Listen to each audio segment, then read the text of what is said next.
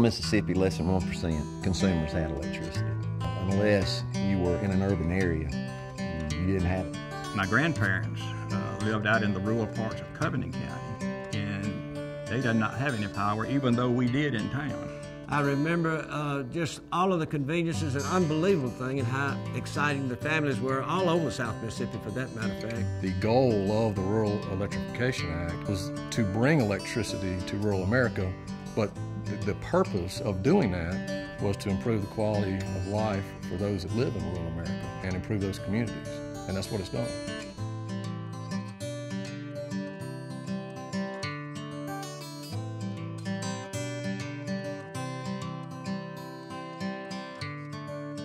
Cooperatives existed, but they didn't have any generation. They were buying their wholesale power from other sources. So the co-ops of the state of Mississippi formed what was called the South Mississippi Electric. And we are the generation and transmission arm of the co-ops in the state of Mississippi.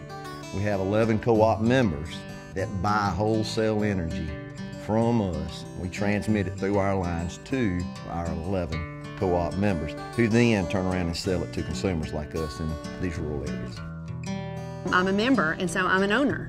And so I have a vested interest in leadership and how the company runs, and I'm able to elect the board members that represent me, and I'm able to have a say and a voice. Being a member, when I'm out there in the field, every decision I make, I know it's going to affect my power bill. And so when I'm out there dealing with my landowners, in the back of my mind, there's always this little voice saying, hey, you know, make sure you're protecting the people that you're serving.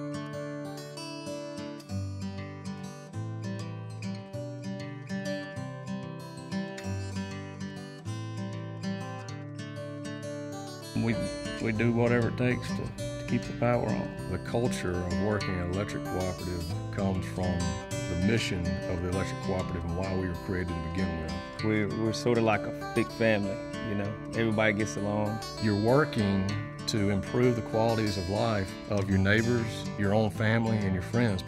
Our typical employees, I like to say a lot of them are the good old guys that you can depend on. They're the good salt of the earth people who, if you need help, they're going to help you. They're going to be there. They're going to work as hard as they can to get the job done. They're the people that you want on your side. We're the ones who leave home in the dark to keep the lights on. Look at it like we're firemen. Whatever the problem may be, we handle it. I started out 21 years ago, and I've always taken pride, and so have my co-workers, in the job that we do. Our control room, they're 24/7. There's always someone watching the monitors, watching what's going on. To keep the power on, it's a 24-hour-a-day job. When a storm hits, you'll see trucks almost immediately. We're in there because these are our neighbors, these are our friends, our family.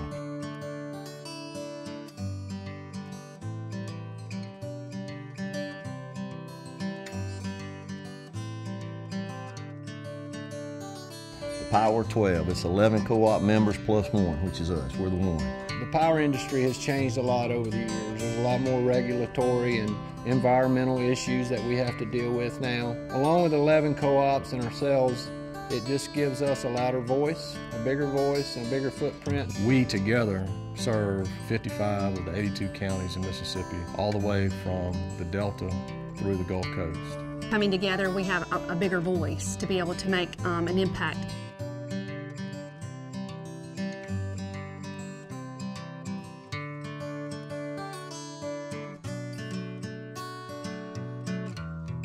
Well, our energy portfolio right now consists of hydro, which is water, some nuclear. We have coal generation, we have natural gas.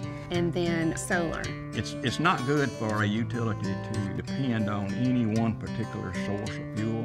Maintaining that diversity has always been important, in our opinion, to help keep electricity as affordable as possible. We want it to be available when our members need it, but we also want it to be affordable so they don't have to choose between food or electricity or medications. Whether we have children, grandchildren, or great-grandchildren, we have to look out for their best interests and preserve, whether it be streams or the air quality or whatever it is, that we need to consider that.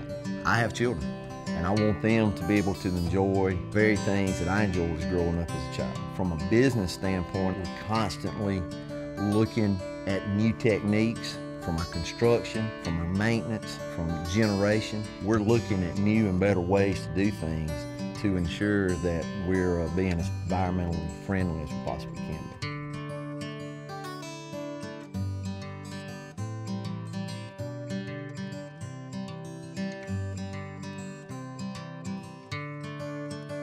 These are rural areas that are quickly becoming non-rural areas. They are growing, they are expanding with businesses. We're helping with our economic development to make those businesses come to our areas and provide better jobs and just ultimately a better quality of life for our members. I think the future's bright. You know, we all need to be able to flip the switch and our light come on, and it's a need that will always be there. The growth is phenomenal, and I give a lot of credit to the industry, especially to the rural electric companies in the state of Mississippi. The economic development that's occurring in rural Mississippi is extremely exciting, and we're positioned now to help serve any new electric load, to help bring those new businesses into town as quickly as possible and bring those new jobs into Mississippi. And that keeps alive the whole point of the Rural Electrification Act in the first place, which is to improve the rural communities that we serve. That's the power of 12. That's the power of 12. That's the power of 12. That's the power of 12.